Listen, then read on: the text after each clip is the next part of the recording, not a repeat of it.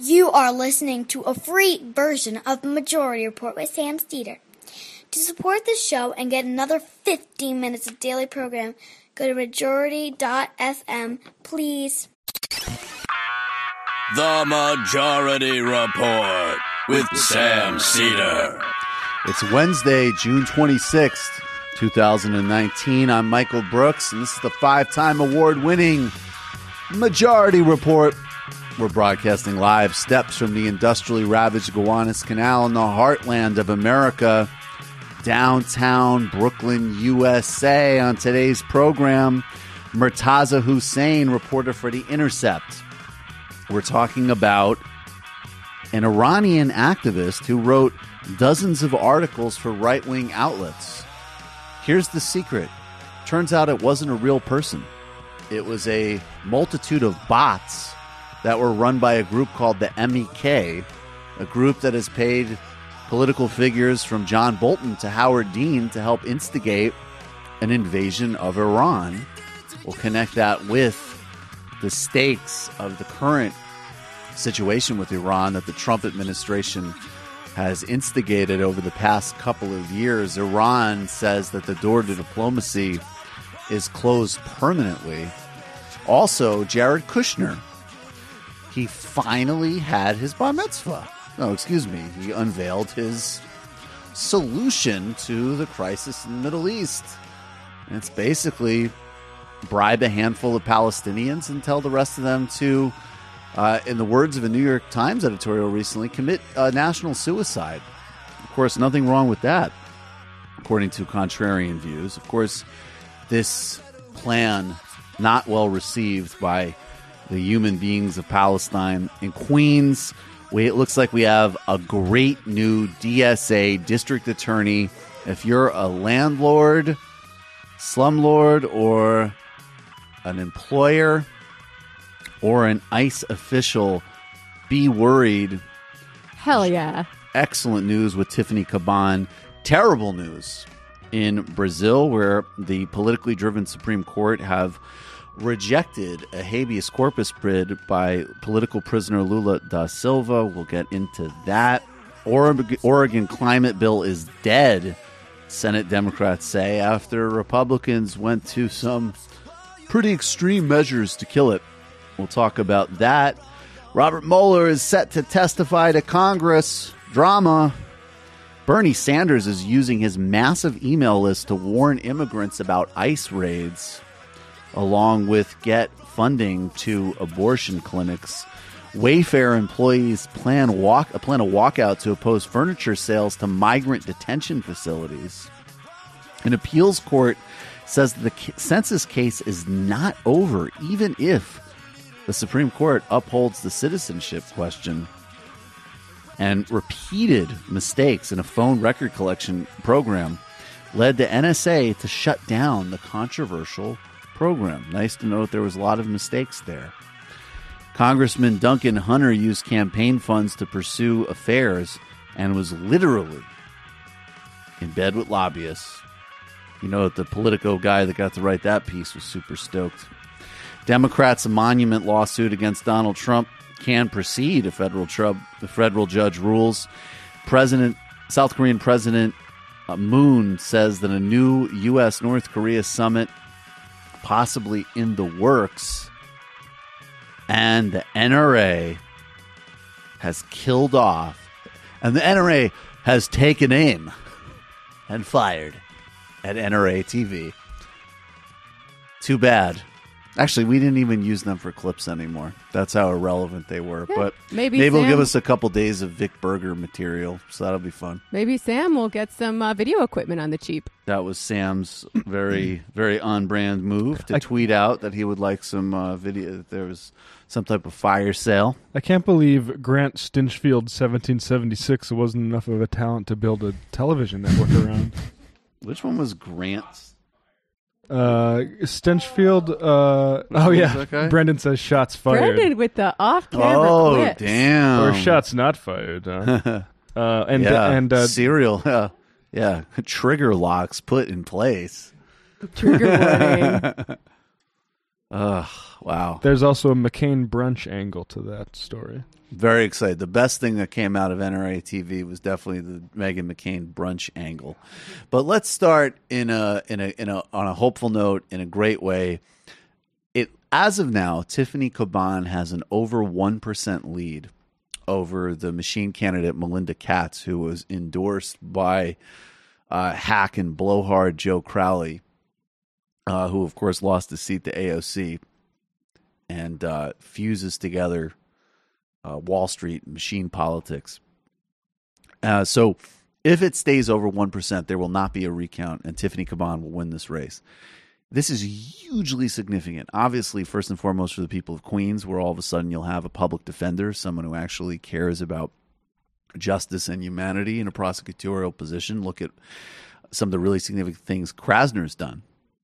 Remember the photos of the cleaning shop in Philadelphia? I'm stoked to see those same feeds coming out of Queens. But also nationally. I mean, when people like Bernie Sanders put together serious packages on criminal justice reform, they're going to need DAs to cooperate and implement this stuff across the country. DAs races are absolutely some of the most important parts of electoral politics, and Tiffany Cabán immediately becomes a vital national leader here. Here she is, at her victory last night in Queens.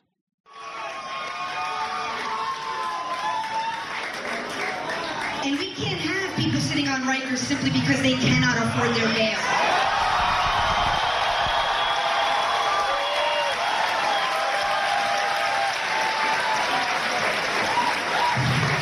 While the wealthy continue to be able to buy their constitutional right to the presumption of innocence. We cannot continue to criminalize mental health issues, use disorder.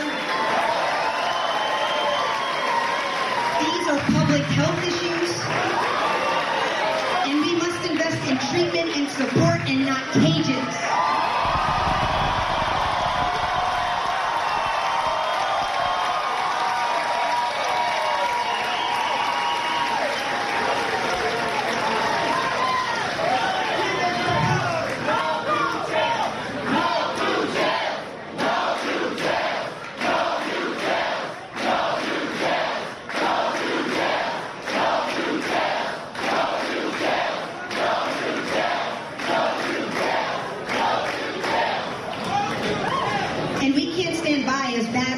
Unlawfully evict tenants.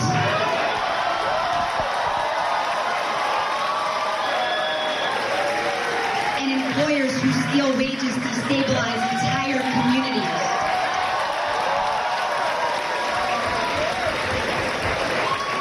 We built a campaign that said every community deserves justice.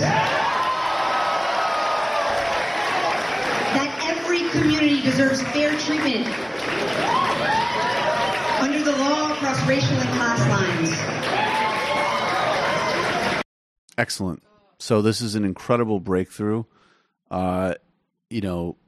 Between her and Krasner and other candidates across the country, this is huge. I mean, this is going to be the actual material breakup of the vicious prison and punitive sentencing policies and prosecutorial policies that have dominated this country for decades. And it's also an opportunity, on the other hand, while you claw back and reverse those things, to actually really reinvent what this job actually is. Maybe this job is about going up against landlords. Maybe this job is about going up against companies and employers and other people that actually cause harm in communities. Huge amount of potential here. Huge victory. Awesome for Tiffany Cabán and for Queens, and actually for all of us. There's definitely national implications from her win. Hell yeah. And I just want to note the woman standing next to her up there is Bianca Cunningham, the co-chair of New York City DSA, which played a major role in canvassing for Cabán, endorsing her very early. And I was really excited that we got to be a part of it in North Brooklyn. We're very close to Ridgewood, Queens, and we sent a lot of people to canvass. Awesome. We were a superpower. We are now a hyper-powered. Oh my God! How did you leak notes from the recordings from the DSA board meeting? Whoops. Wouldn't that be awesome if North Brooklyn DSA, like when people were out, like they're like tatted and earnest, and they're like, we need to get rid of prisons. We need to go talk to the community and then like privately they're just like, the next phase after Tiffany Cabán is to accelerate our power position. Michael, I told you that in confidence. We need a mix of Machiavelli and Sun Tzu if we're going to get out of this pickle. The only way to keep the race forward with Julius Salazar is to read from the Book of Rings, the samurai manual of warfare. I'm not saying shit. AOC, Salazar, and Cabán are the deciding factor, I think, ultimately in all of those races are these canvassing operations. So huge implications. And it's what's amazing about that type of grassroots effort is that's the logistics and maybe some of the like style is different, but at the end of the day there's not a massive difference in a broad principle of like going somewhere in the middle of like I've canvassed in places where you're literally on dirt roads and you walk, there might even be like a quarter mile between houses. And also like in multi-story buildings. And the bottom line is you knock on somebody's door and you tell them about the stakes, their stakes in the election and what they care about, what they're interested in, and why, hopefully who you're repping is going to deliver for them. And that's amazing for all of the complexities of campaigns and all of the other things that you have to do, that is such a huge deciding factor. And you can't do that without movements and organizations and candidates that actually represent something like Tiffany Cabán. Yep. So that's a huge signal. And it's also a signal for people like now more and more people have been calling in and saying like they're doing things like running for their city council or whatever. Do that. Mm-hmm. Do that. Get involved in your local whatever you're drawn to. DSA, Justice Democrats. Even if you think that the Democrats Party are going to work against you in some sort of Kabbalistic fashion, at least you make them do it, right? Like, sometimes that goes at their resources. And by the way, look, you might the Queen's Democratic machine is a pretty. We laugh now at people like Joe Crowley, but until he lost to AOC, that's a person who ran a machine in Queens and was a top Democrat nationally in the House, who had the sort of machine Democratic stuff, which is, depreciating because of changes in capital and so on, but also had a funnel from Wall Street and real estate. This dude, okay, you could say he was upset in a one-off. This is a personal rebuke to him. So the thing, among many other more important things. But so that's the other thing is sure, they'll work against you. Yeah.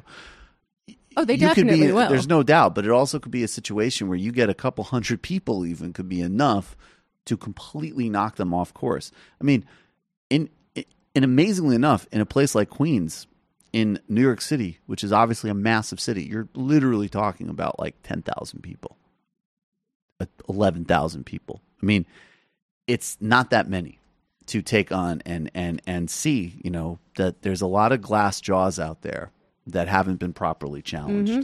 And the machine is still quite powerful. Like, I don't want to say that it's not. The 4 major unions in New York City endorsed her opponent, Katz, because, they're making a gamble. They don't want to go up against the machine. They know that if the socialist somehow wins, they're not going to punish them. But if they don't support the machine candidate and they win, they're absolutely going to punish them. But I hope between this and AOC, I hope some unions take a second look, and not necessarily for ideological reasons, although I want everyone to have a socialist ideology, but even just for pure reasons of power and self-interest, realize that it is in their self-interest to endorse candidates like Cabán. I mean, there's no doubt about it. And yeah, they won't be punished, and the structure of the policies Cabán supports will obviously be way better for people who work, and so therefore unions. But, you're not going to be in the room in the same way.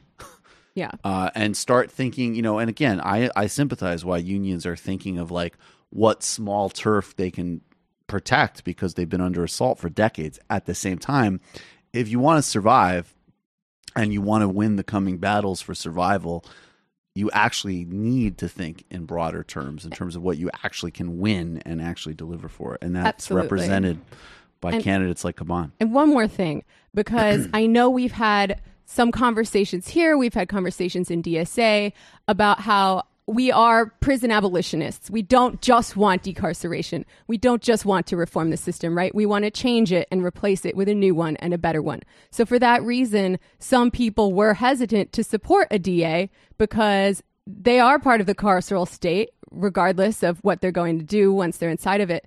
But I really think, like, I have to believe that we can walk and chew gum at the same time. We can support this DA because this is the tool that's available to us right now to improve people's material conditions in a very real way and not turn our back on our fellow New Yorkers and ourselves, while at the same time looking to a much more radical abolitionist horizon. Definitely. Today's sponsor is Skillshare. And anyone who goes to skl.sh/Majority Report 4 is going to get 2 whole months of totally free access to Skillshare's entire library of super quality online courses and tutorials. Skillshare is a vibrant online learning community that offers courses in everything from design to video editing, photography, business, technology, cooking, meditation, and everything in between. There are Skillshare courses for everyone. You'll have no problem finding courses that will be useful to you in both your personal and professional life. Whether you want to sharpen your skills with something you already love doing, or you want to learn to do something totally new, Skillshare has you covered. They have courses for entrepreneurs, courses on computer coding, web development, personal nutrition, learning new languages, Photoshop, you name it. I've been starting to check out the Portuguese course, and I wish I was a more talented language student, but I'm finding it incredibly accessible and easy to use. So maybe that will help lead me in the right direction. And it certainly is the most usable interface for language learning I've ever attempted, by far. You can get 2 entire months of free access to every single course offered by Skillshare by going to skl.sh/Majority Report 4. Just think of everything you'll have at your fingertips for 2 whole months. Again, that's skl.sh/Majority Report 4. And I've put a link underneath this video if you're watching on YouTube. We'll be right back with Murtaza Hussain.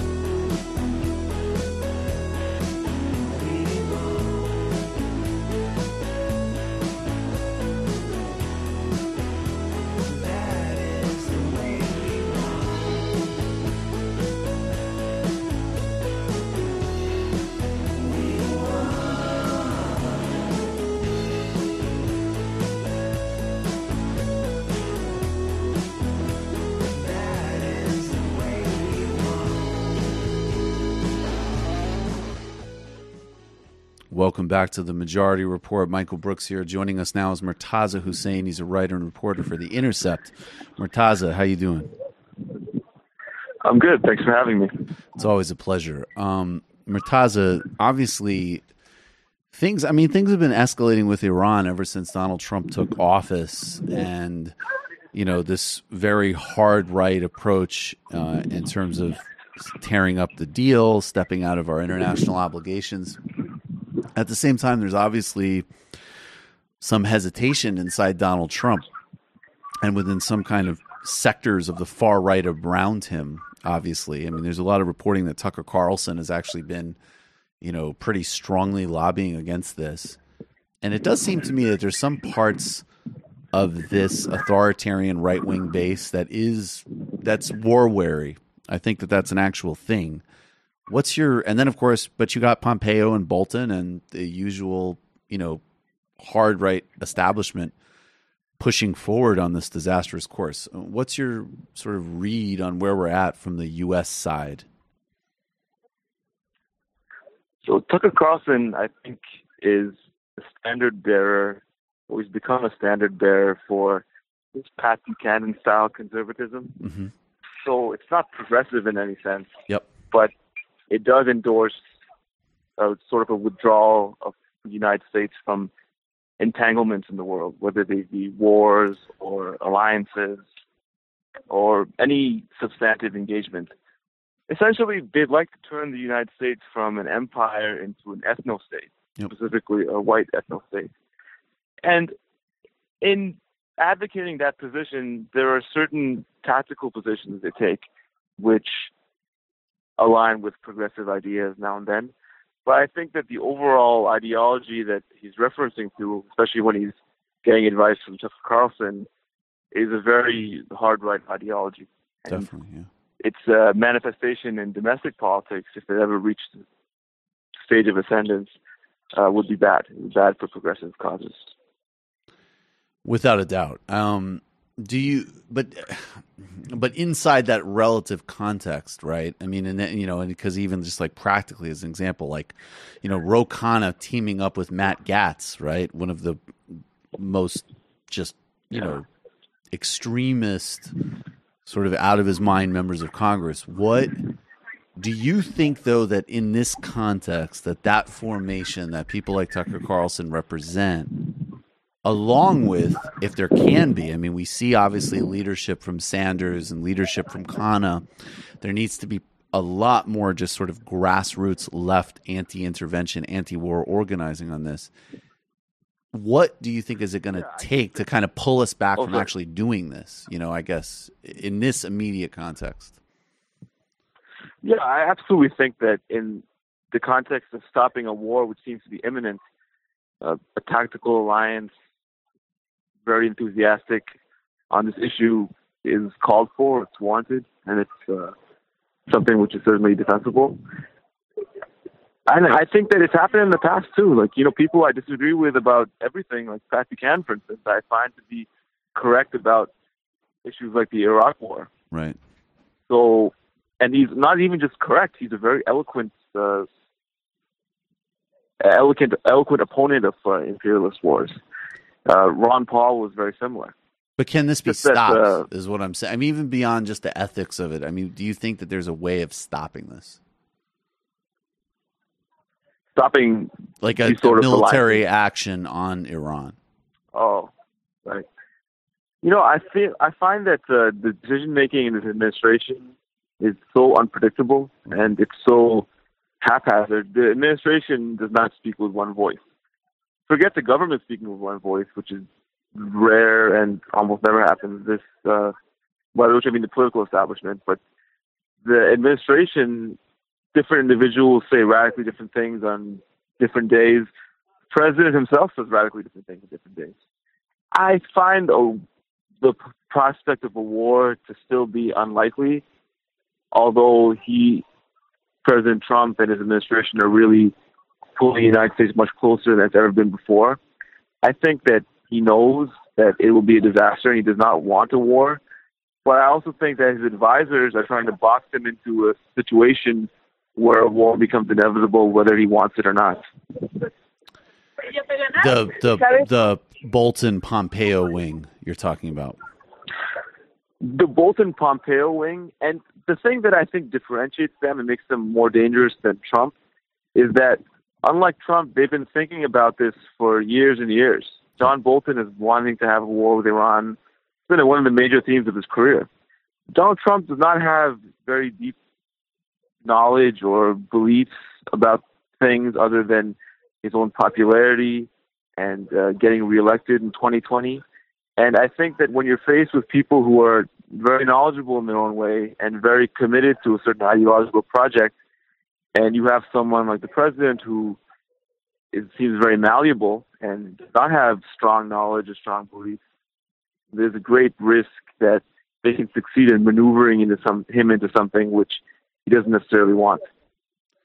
What about the Iranian side? I mean, obviously, the Iranians have reacted very sharply, and it seems to me that at least to one sense that you sort of can maybe glean from Trump, because he does have no knowledge and understanding of any of these things, but that he doesn't get like the basic difference in terms of North Korea, that there was an innate goal in having the North Koreans have some type of direct meeting with an American president. That was a major mission. The Iranians don't share that mission. They don't need it.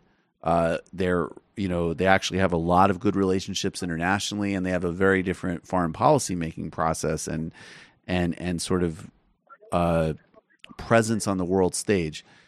So inside Iran, like, even as Rouhani and Zarif have had to shift after being the kind of like main proponents of diplomacy with the United States, and obviously Rouhani's used some very provocative language recently to talk about Trump, which is kind of funny. What is happening inside Iran? I mean, does this mean, is there like a right-wing tendency in Iran that, wants to close off any relations with the United States? What's happening there on that side of it, from your sense? The engagement between the United States and Iran was very controversial inside of Iran for precisely the reason that you mentioned, that there are very powerful factions in the Iranian government who are against any negotiations with the United States. So to engage in that 2-year process of negotiating the nuclear deal required a tremendous amount of political capital on behalf of Rouhani and Zarif, and you could say the civilian wing of the Iranian establishment. And they had to make the argument that the United States will negotiate in good faith against the counter-argument, which is that the United States cannot be trusted and they're our enemy. And if you look at what happened since Trump came to office with the sudden annulment of the nuclear deal and the escalation of threats and sanctions, even though the Iranians have held up their side, the right wing in Iran has been validated. And to say that we're going to negotiate now on some totally new terms, there's just no political capital for that. And the Iranians, in a sense, is different from North Korea because there is internal politics. There are internal politics in Iran. There are factions. There are, the visible factions. And no one wants to be humiliated, and no one wants to lose face. And that's for that reason, I think it's extremely unlikely that there will be any negotiations unless the first step is that the Trump administration announces that it's returning to the nuclear deal. And it doesn't seem to me that Trump even understands what's in the nuclear deal or particularly cares, because he keeps emphasizing that his requirement for Iran is that they not develop nuclear weapons. And the point of the nuclear deal was to ensure that doesn't happen and to impose very strict surveillance on their nuclear energy program. So the idea that, it doesn't surprise me at all that Zarif and these other people are taking a hard line towards Trump now because they don't have any choice. Right. There's no way they can engage with negotiations with him unless he starts from going back to the JCPOA. And he's not going to do that. And I think for that reason, we're not going to see any movement in terms of diplomacy, at least as long as this president is in power. And if someone else is elected in 2020 and they want to go back to the JCPOA, I think that the Iranians probably could do that. The issue is they really, even if they lose face, they need to go back to some sort of negotiation with the Americans at some point because economically their current situation is not tenable. Right. So that makes sense. I mean, the sanctions are hitting them really hard. People aren't getting vital things like even cancer medications. But like what, I mean, all Democrats, and I think there's obviously varying levels of actual commitment to this, and there's still a lot of kind of closeness among a lot of Democratic candidates, the AIPAC and other, right-wing lobbies. But what if a Democrat, wouldn't it take more though? Like, wouldn't a next president have to say, not only are we going to restore this deal, but we actually have to make up for the complete sort of elimination of our credibility and your ability to trust us? Like, what are the safeguards that need to be put in place? I think it's a very good question. I think that even if the next administration comes back and says that we will make a deal with you, we will return to our deal with you, what will happen with the next administration? Right. There's always this question. I think that this irreparable damage has been done to the United States' ability to do diplomacy by the behavior of this administration and its supporters, with very extremist behavior, because they've basically annihilated American credibility, or they have given the very strong impression that the U.S. is institutionally incapable of doing diplomacy, complex, sensitive diplomacy, such as the JCPOA. Because of their political system, they can't manage their side of the deal. So the rational perspective from the Iranian perspective is to hedge your bets, and even if in 4 years of the next administration you return to the deal and maybe some sanctions are lifted, you probably still move towards the nuclear weapon at some point. Every country in the world has gotten a very strong message that nuclear weapons are the only insurance. And you can ask Kim Jong-un or the Pakistani military, where Osama bin Laden was found in Pakistani territory, that it's a great insurance policy. You can ask Gaddafi or now potentially Iran what happens when you don't have a nuclear weapon. Saddam Hussein. And it's not to say that it's not to say that nuclear weapons are good or we should want to see a world with nuclear proliferation. It's just that because of their decisions, because of their destruction of nuclear diplomacy in this case, the U.S. has made that the rational choice for any regime that it's institutionally hostile towards. So let's talk about this unbelievable piece that you reported a couple of weeks ago. And Iran, because I think this actually is very important, both in terms of the propaganda and the really extremist influences pushing war on Iran. But it's an Iranian activist wrote dozens of articles for right-wing outlets, but was he a real person? What is this, Murtaza? Break this down for us. There was a very prominent, or I should say very loud, Iranian activist writer online, Heshmat Alavi, who is pushing for the most strenuous, most strict policies from the United States towards Iran, calling for heavy sanctions on Iran, calling for war with Iran obliquely, and also attacking anyone who comments on Iran and trying to do character assassination against them if they don't fit with this person, Heshmat's preferences for what should happen with U.S. policy towards Iran. Now, a few months ago, someone contacted me and told me that this individual doesn't exist. And not to say that they're not writing these articles for Forbes and the Daily Caller and the Federalist and several other right-leaning outlets and tweeting every day dozens of times, but that they are actually a team of people, 3 to 5 people, with a commander in a unit of an organization called the MEK, which is a Iranian opposition group, which probably has the distinction of being the one group that the Iranian regime and its other progressive opponents equally agree are horrible and are not a progressive alternative for Iran. Why does everybody hate the MEK? Oh, sorry. Okay, yeah, go ahead. Yes.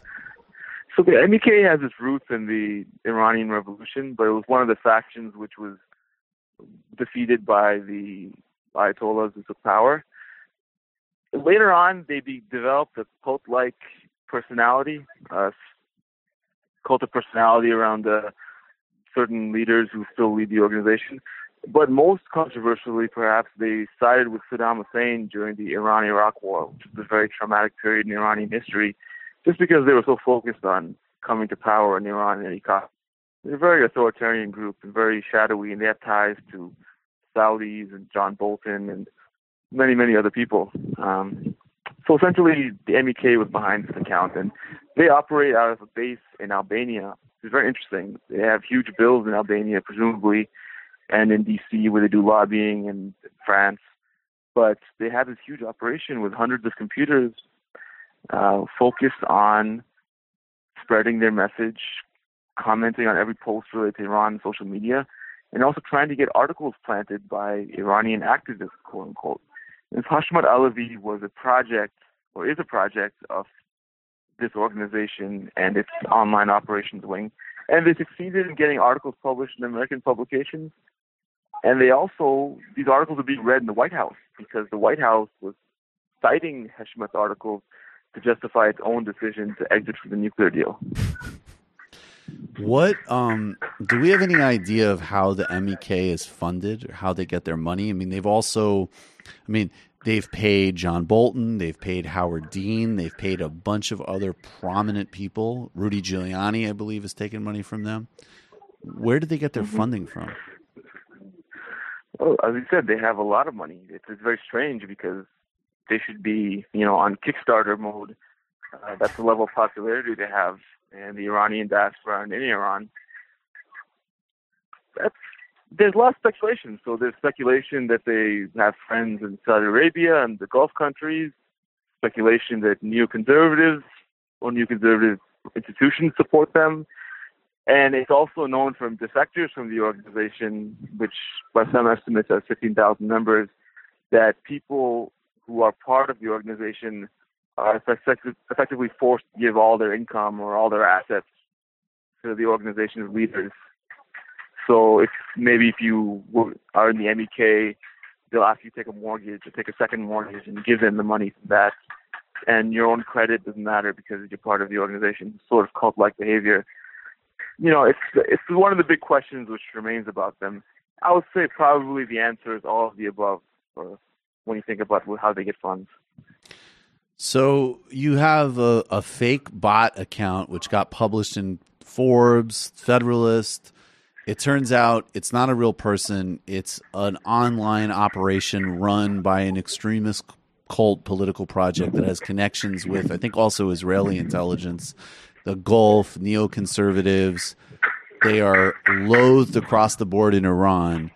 And this literal fake news was partially laundered in the Trump administration's public justifications for generating the current crisis we're in with Iran. That's right. And I think that there are probably more accounts like this and more fake people and fake authors out there. It doesn't mean that there are no real Iranian opposition activists or dissidents by any means. It just means that people have been taking advantage of this epistemological crisis which has been generated by the internet to manipulate public discourse.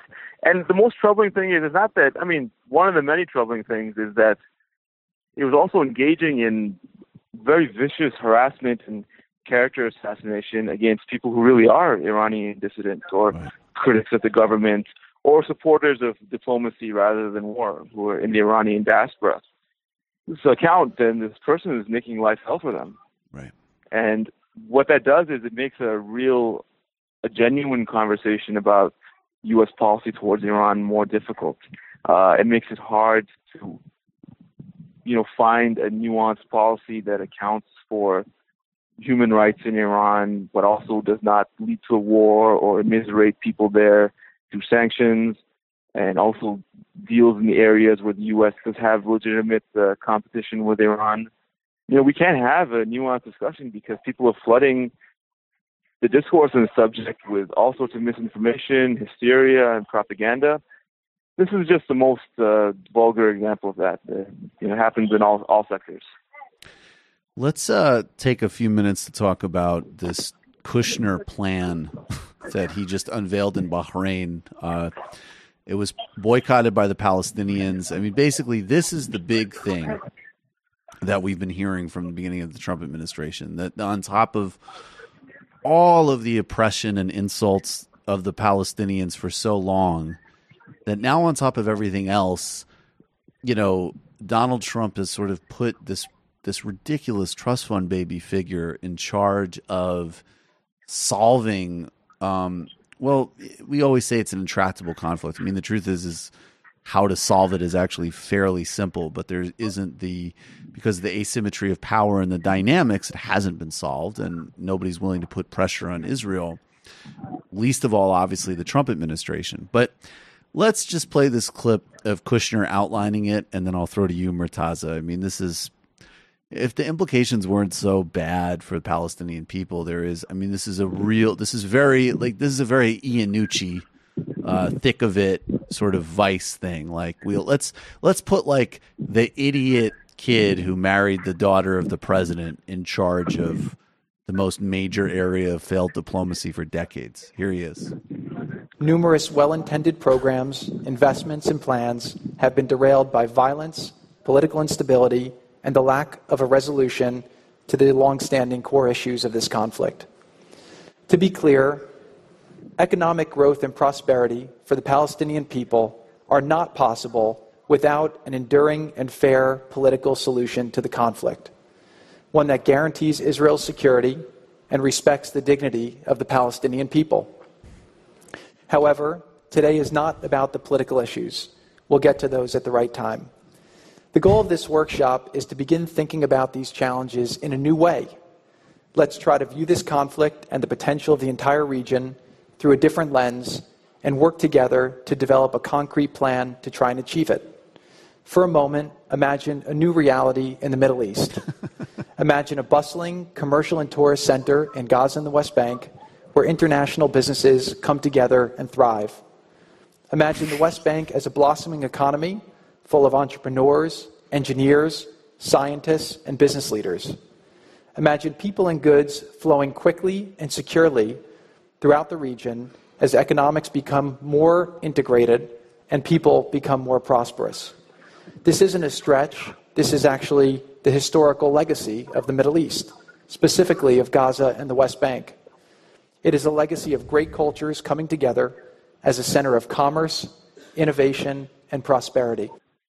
I just want to add, I mean, this was at the Peace and Prosperity Workshop hosted in Bahrain in Manamwa, which I'm totally butchering for some reason. And as Christine Lagarde, who is, of course, the managing director of the IMF, she said that the peace was missing from the economic workshop. I mean, Murtaza, what are your thoughts on this farce?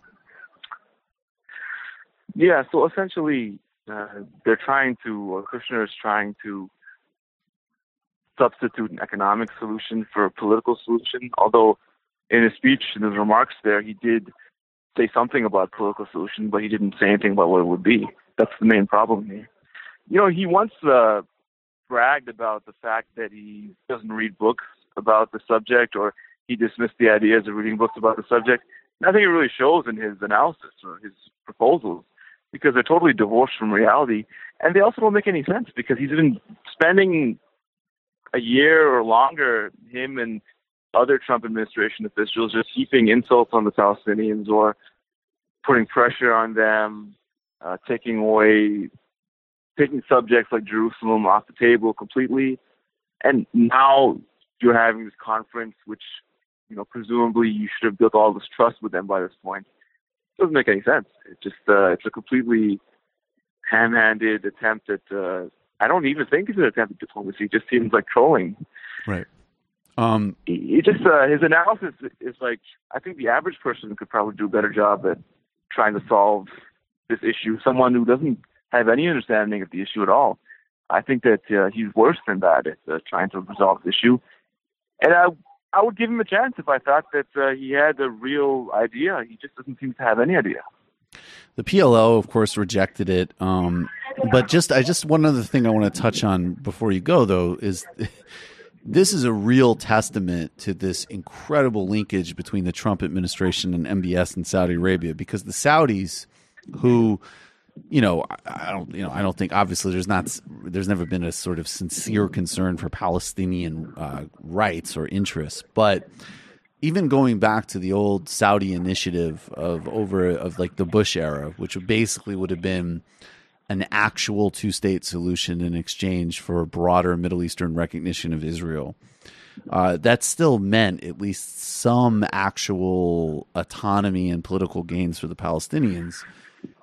In this case, the Saudi minister on the ground who was at the workshop said that they think that the plan could succeed.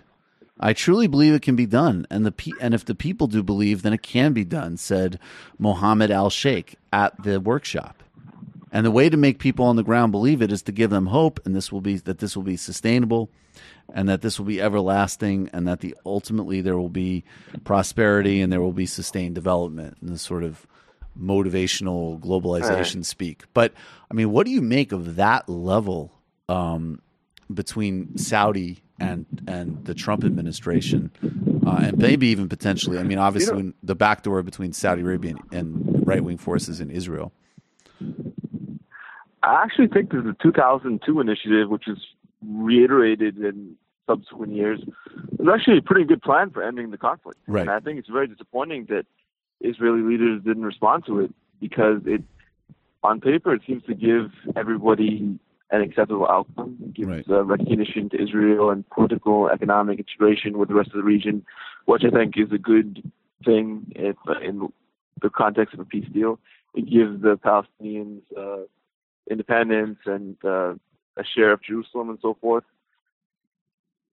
Unfortunately, so much has changed since 2002, and mostly for the negative. The region has just completely gone into chaos, and now the Gulf states, their concern is with Iran and with staying in power economically, managing the economics, staying in power in terms of managing their own populations.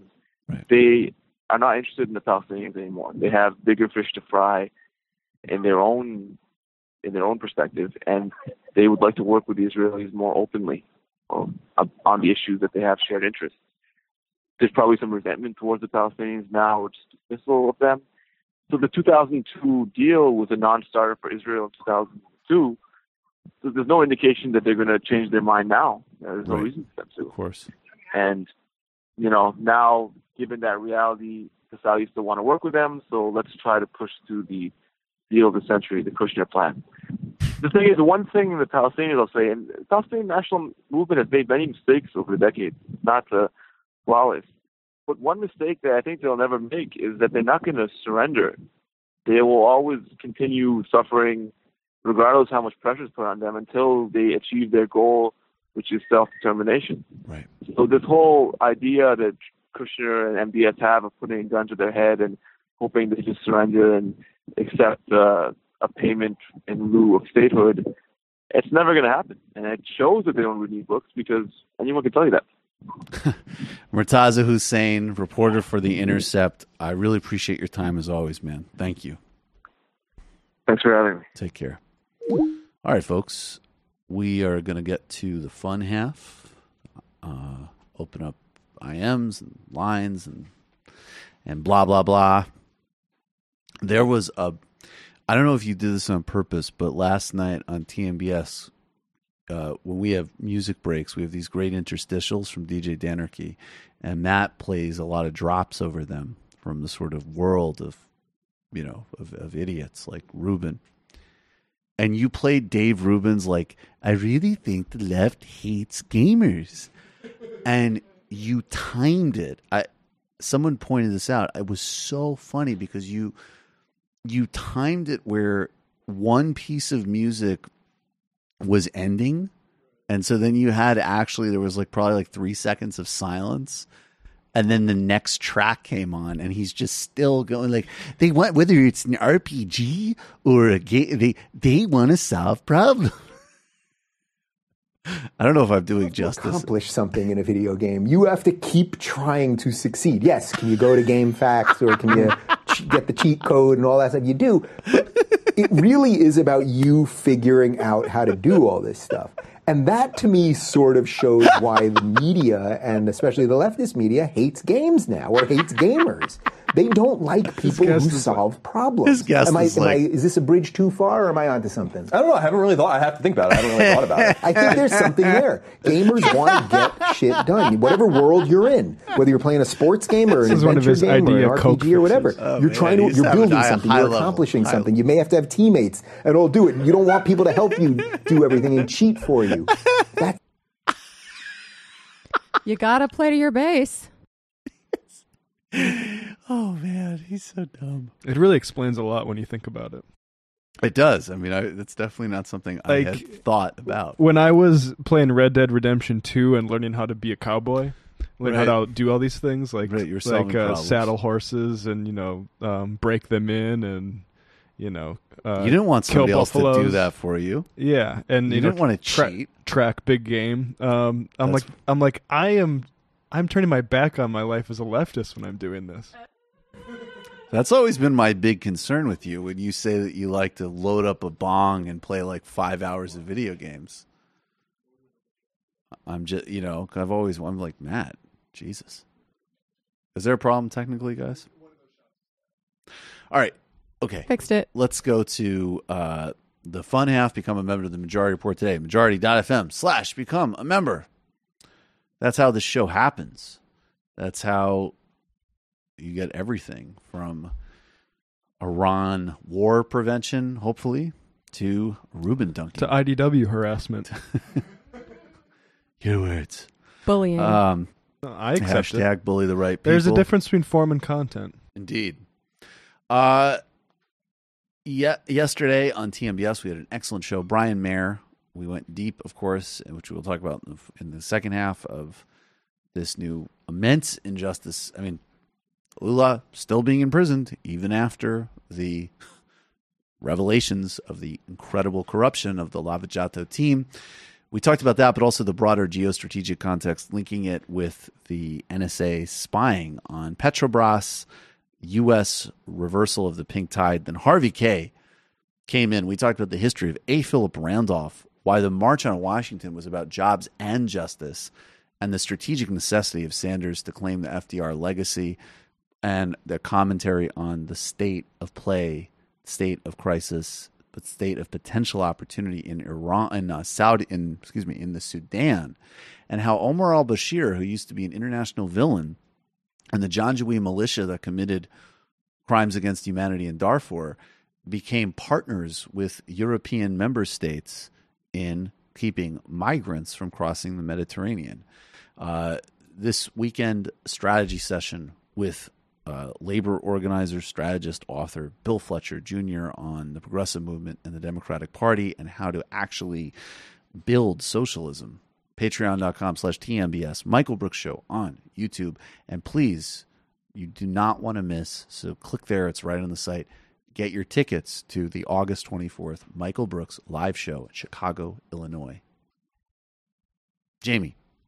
This week on the Antifada, we speak with the prolific poster known as Chad Vigorous, a.k.a. Pretty Bad Lefty on Twitter.com. Such a smart guy, such a good talker.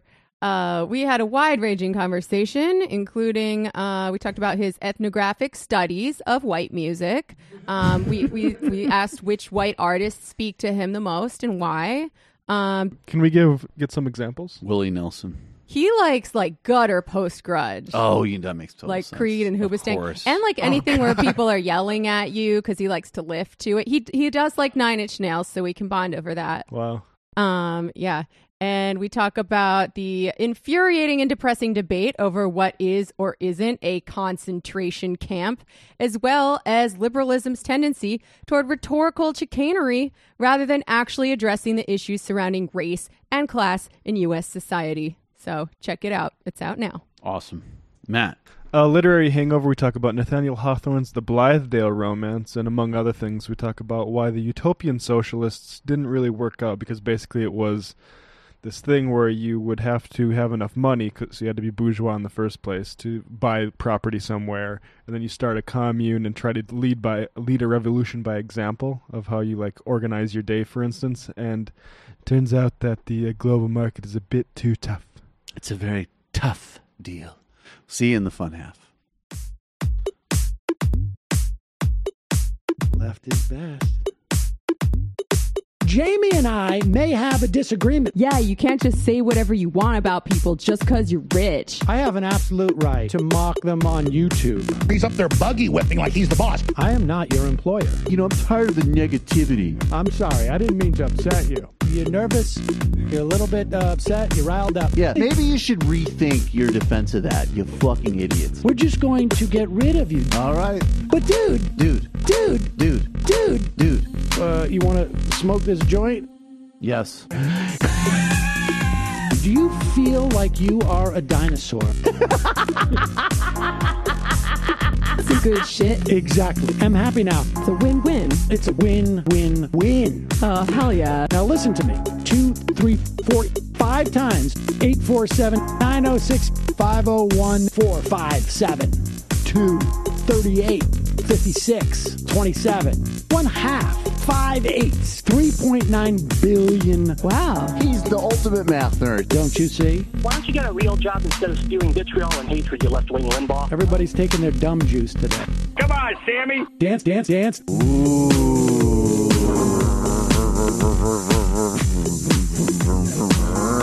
Rand Paul. I had my first post-coital scene with a woman. I'm hoping to add more moves to my repertoire. All I have is the dip and the swirl. Fine, we can double dip. Yes, this is a perfect moment. No.